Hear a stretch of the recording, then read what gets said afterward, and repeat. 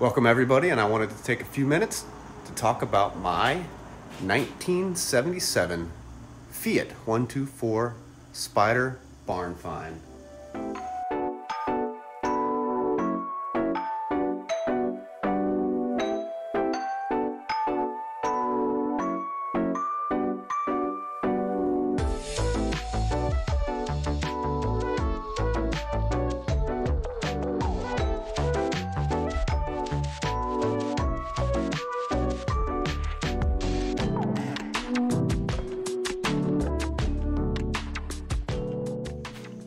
So I found this 124 stashed in a garage since 1997.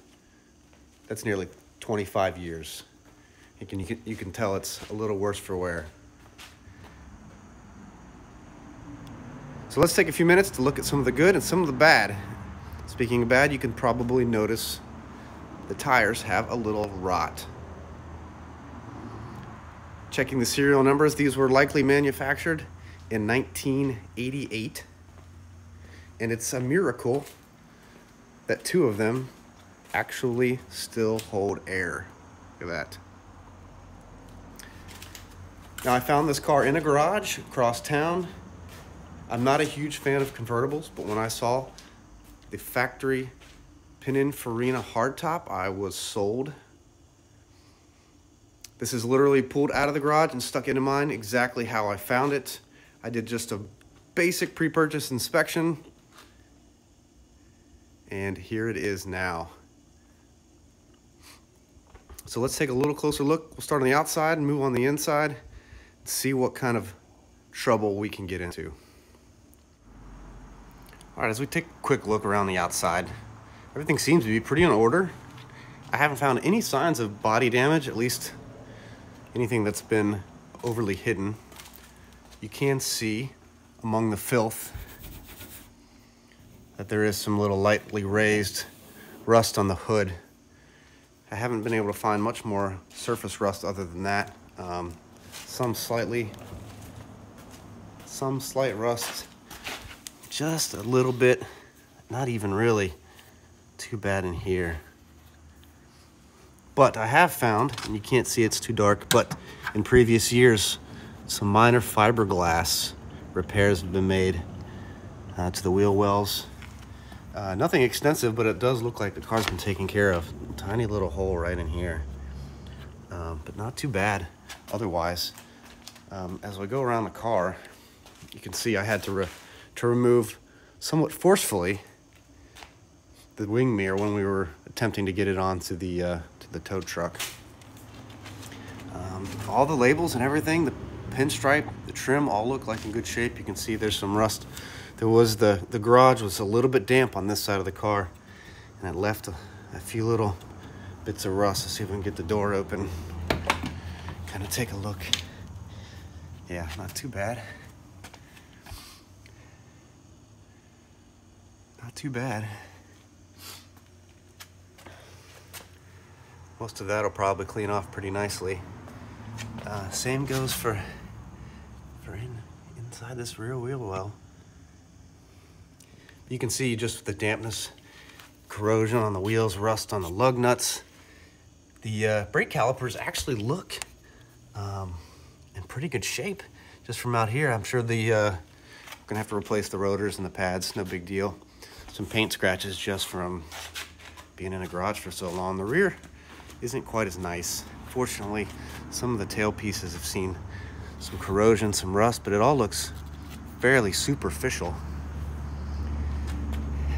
Hopefully these terrible bumpers will be removed later on as I get to work on this project. Gas tank is right here in the fender. That is so cool. Look at that. Everything looks good.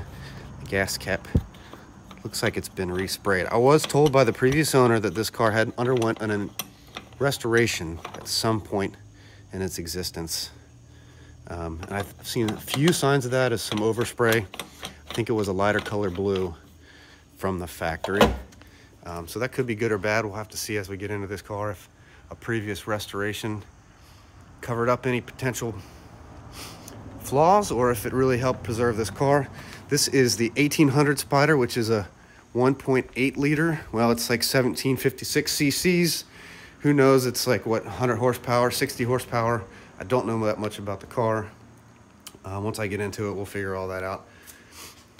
It hasn't run since 1997, so who knows if this engine will even move over. I'm going to try to get it going here in the next few weeks. But right now, I just want to kind of focus on what we see. So next, I'm going to go ahead. That's the body. That's the outside. Let me get the hood popped. Maybe we'll take a look in the trunk real quick before we get too far. I looked in here briefly, and it's a big mess. Let's see if I can get it open. Oh, it stinks. So the battery's missing, and I noticed when I looked at the car, when I bought it, that the starter has been disconnected. So somebody attempted to, what is this? That is a mouse nest. That's cool. That's fun. Yeah, that's the original Fiat toolkit. Look at that. It looks like it's all there. Something's missing here. That's pretty neat. Let's see, there's a lot of junk. Let's see, this is the fuel. Fuel lines look decent. I think that's the fuel filter. Fuel filter there. Check valve, everything looks in place here. The fuel tank, I believe, is right under this mat. But I have to get this mess cleared out. Temporary tag from 1996. That must have been right before it was parked. It is a little chilly. What's this? Parts. I can't quite read it. I'll see if the rest of it's in here. Old license plates. You really have a gimbal. Hey, look. Why is he recording a video? I don't know. This is the original factory owner's manual. Huh. We'll definitely keep that. I don't know what these little bits are for. Rubber glove. Hopefully no surgery was done in here. Another rubber glove. This is probably the battery box, I assume. A battery box? Yeah, so you put the battery in there and then put that up, something like that. Some oil. Oh, there we go. What's this? That is the original service book. It's from 1977. Why is he recording? Why are you recording the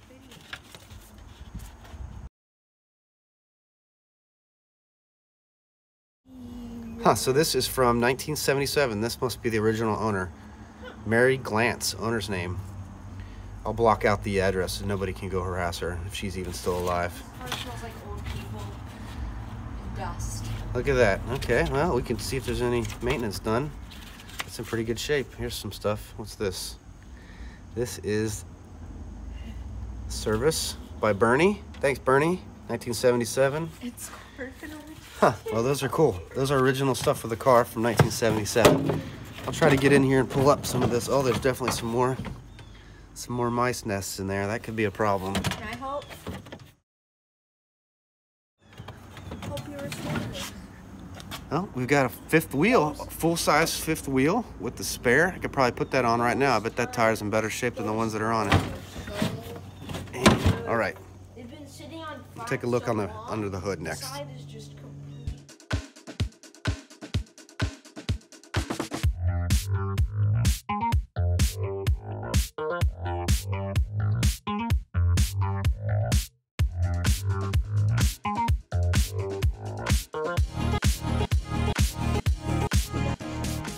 Okay, you can see that I've got the top off, the hard top. Got the hood open. We'll take a look at the engine, but first I just want to talk about this top, which I'm super excited about. It looks like in great condition. The top is just dirty. The glass looks wonderful. Also dirty. It does appear to be missing, there's a bolt here, and on the other side appears to be missing some sort of hardware. I'll have to figure that out. I believe it probably latches in to these little hooks here. Hopefully that's not too hard to find. The rest of the hood, I'm not sure. It's fiberglass, obviously, but I'm not sure if there's supposed to be a headliner or something in there, but it's completely gone. The latches are intact but rusty. The seals don't look great, but they're not awful. There's rear latches here that are also rusty and maybe potentially missing some hardware, but the rest of the roof looks excellent. I especially love this little Pininfarina tag riveted on the side that just shows the provenance of this Italian coach-made roadster. All right, let's take a look at the engine next. Very dirty, but overall I don't see anything that's really concerning. Obviously the air filter's been removed. It's just laying over on the garage floor over there. Carburetor, who knows, most likely will have to come off and be rebuilt, but the hoses are mostly intact, not completely rotten away, but there's a good chance after sitting for 25 years, many of them will need to be replaced. Can't quite see in here, but there's some corrosion on the radiator, most likely will have to go. Lots of rust around connectors and spring clamps. There is oil in the engine, and it doesn't look too bad. It's obviously old and dirty, but I feel good that it was stored with oil in it. That's probably a good sign. You can also see a little bit of seepage of oil around the spark plug holes, and who knows, that might be actually been a good thing. Keep it fresh and clean. I was told by the previous owner that it was originally parked because of a brake line problem, which I assume must be related to this reservoir line. It's been disconnected, which is a shame because that's probably an easy fix. Master cylinder, complete new master cylinder for this car is only 20 or 30 bucks, and I would imagine to getting a new reservoir and connectors is probably a pretty simple process. You know, the belts are still on and actually look okay. Obviously I'll replace those. The alternator pulley is pretty rusty. This is the dual overhead cam 1756 liter 4-cylinder. I believe that's would be considered longitudinally mounted with a rear wheel drive. Distributor cap, I'll pull that off and take a look, but here, let's walk around to that side. This car is still filthy from had leaves and mice. The grills have some gunk in them still. Get all that cleaned up. The insulation from the bottom of the hood is obviously missing. It's an electric radiator fan, I believe, which probably shouldn't be too hard to take care of. Some corrosion around some of the coolant lines, probably not a big deal. This is the preheater for the carburetor. It's seen some better days. It's just, let's see, this is probably the, I don't know, windshield washer fluid? I don't know, let me know in the comments. To take a little bit closer look at this number plate here. It's corroded over, but might give me a little more information on the engine.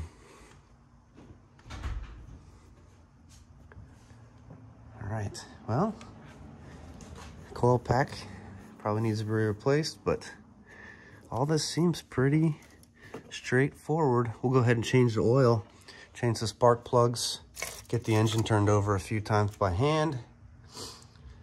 Obviously clean the fuel lines, take a look at the fuel tank, and that'll be step 2. But next, let's take a look at the interior. Okay, here's the interior. This is what I'm most excited about. It is just pure Italian loveliness. Look at the steering wheel, 2-spoke steering wheel. The windshield wipers, the turn signal stalks, so fancy. 60,000 original miles on the odometer. Can you believe that? Everything's in English and Italian. There is an aftermarket Sony cassette player. Wonderful. The 5-speed manual transmission moves around a little bit, but who knows if it's gonna work. Ashtray, you gotta believe this. Oh, still has cigarette butts, and not only the front ashtray, the rear ashtray has cigarette butts as well. You gotta love, who's sitting back here taking your 10, 12-year-old kid, giving him a cigarette? You gotta love the 70s and 80s. Look at that. But you will notice the center console, which is so cool. This is where you control the heating, defrost. I'm not even sure. It did come with a second replacement part there, so that's cool. You've got the heat, cold and warm, defrost. So it did come with a newer unit for that, so that's nice. And notice this is kind of beat up. The owner gave me a second one as well that's in much better shape, so that'll be cool. I'll be able to swap that in and really clean up. The rest of the interior is just lovely. The dash, not so lovely. We'll see how that goes. That's probably a aftermarket part you can get for that. I don't know. The carpet is terribly ugly, I gotta tell you, but it's in great shape. The only thing you really can't experience through the video is just the terrible smell. You might even notice that all through here there's just crystallized, I don't know, is that mold or something? Oh, look at that. That is a 2x4. A 2x4. Now, I can't imagine, although it's not, I can't rule it out, that came from the manufacturer in Italy. The Italians might do something like that, but I have to wonder what's in there. Even on these, like, look, there's on the wires, I don't know if you can see it, little tiny dots of mold, and it just smells like my grandma's basement. Not lovely. So I have a feeling that while the floor mats are in good shape, look at that, it's even got the original carpet pad. Looks wonderful, and it's wrapped up. I might be able to clean that up. Floorboards, oh no, that one's a little soft.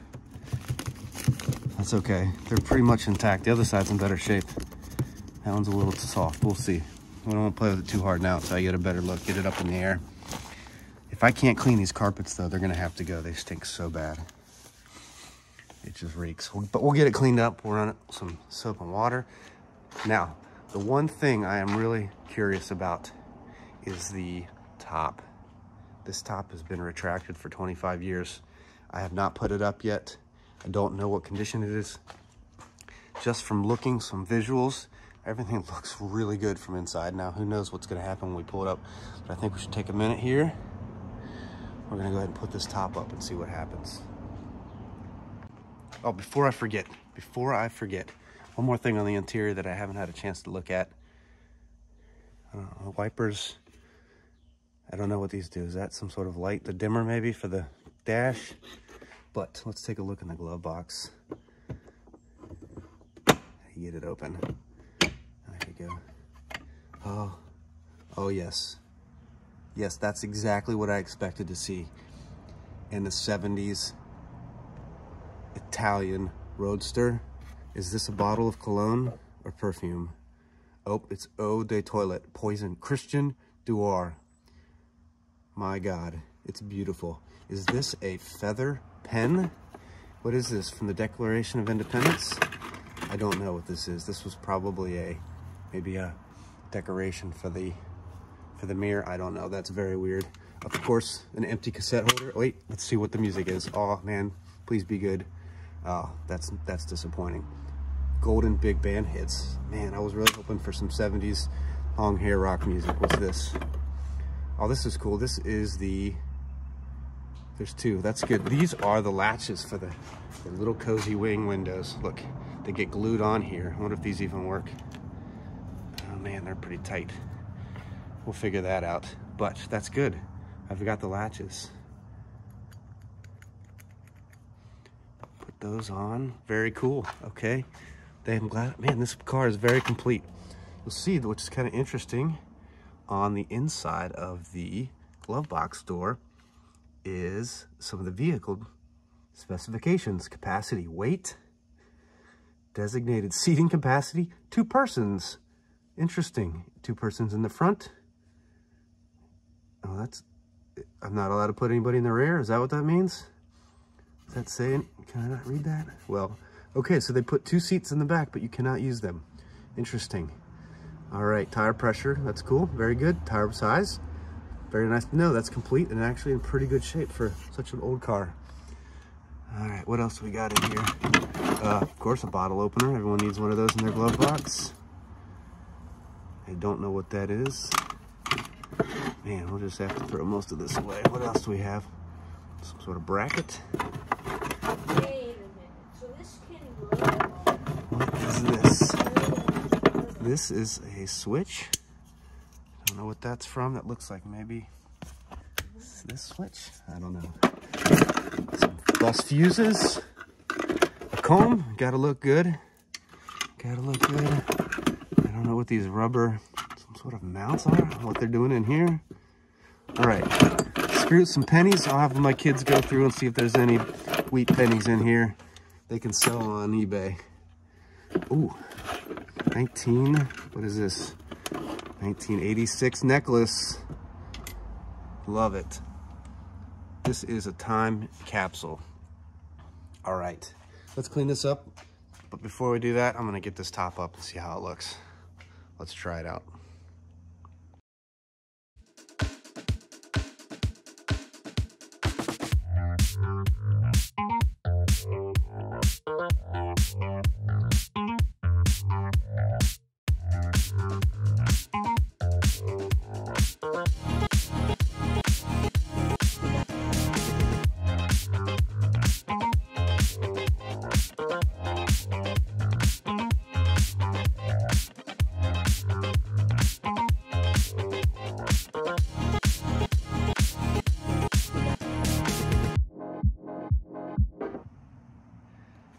All right, there's the top.